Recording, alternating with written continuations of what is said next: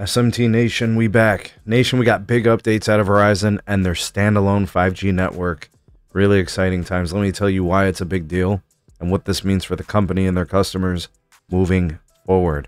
All right, link for the article from Mobile World Live on the SA 5G progress as a placeholder for this video will be linked in the description. Ways to support us can be found there as well. Please do like and share this video. Subscribe if you're new here, and turn on the bell notifications icon to never miss an upload from the SMT. All right, folks, so what's the update from Verizon? Well, we have markets officially launching standalone 5G, and it's public, which means regular, average, everyday consumer lines are going to have access to it. Now, there's a couple of things we got to keep in mind. Number one, it's not national. It's going to be in very select markets. I'm guessing it's probably a handful, right? Oakland, for example, being one of them. That means that possibly some neighboring cities might have access, possibly some other towns in the Southwest. I think also there's probably some markets across like the middle of the U.S. or eastern U.S. that may be launching. They've kind of been doing the beta thing, sort of. What Verizon has been doing has been very conservative.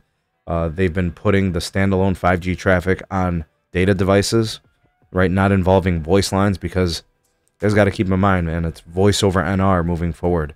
And that's a technology that hasn't been easily to deploy, and it hasn't been reliable and functional, on a high level. So, Verizon obviously very much in tune with the calling network. They probably didn't want to chance it, didn't want to risk anything, failures, call drops, so they've been really conservative about that. So they focused on data only lines and then moved towards voice lines here with this launch. I think additionally, what we can kind of expect is, with more people connecting to it, they get kind of a soak. They kind of see how things are performing, and it becomes more of a trial or a testing bed for them.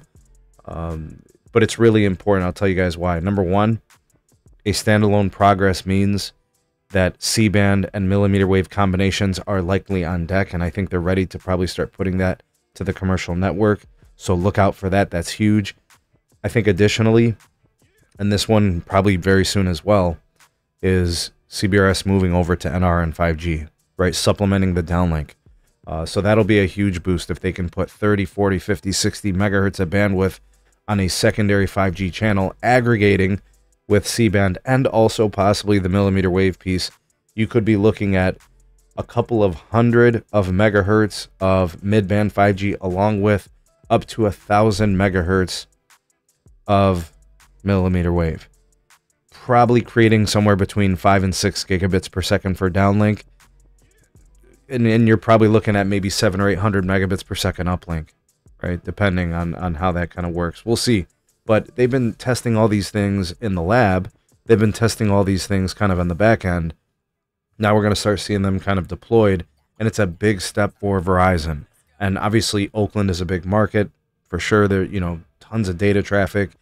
It makes sense for them to kind of move and look to progress in locations like this.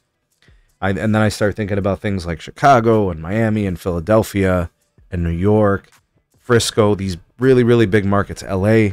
They make sense kind of for like the next steps as things kind of get perfected and they work through some of the engineering side of all this. This is really, really exciting. Be on the lookout for the standalone network access. You do need a phone that is compatible with it. I know my iPhone 14 generation does have it. I have a 14 Pro Max. The standalone feature, the SA 5G, is there in the cellular settings. I don't know about the 13 generation. I'll have to check on that. So the 14, the 15, the upcoming 16. Galaxies, I think from the S22 on, correct me if I'm wrong there, I don't think the S21 has SA 5G, but worth looking into and kind of doing that research. You guys can comment if you kind of know. For the Pixels, I think the newer ones should be covered with it, but I'm not sure. Again, Android versus iOS, enabling and provisioning from the networking side, I don't know. All right, but progress, making steps towards SA 5G. T-Mobile kind of leading the way in that respect. Dish has been on it since day one, so it's exciting to see companies kind of doing this. I know AT&T has also launched standalone 5G, but they haven't really done it on many of the consumer lines and stuff like that, and business lines. Some people have had it, some haven't.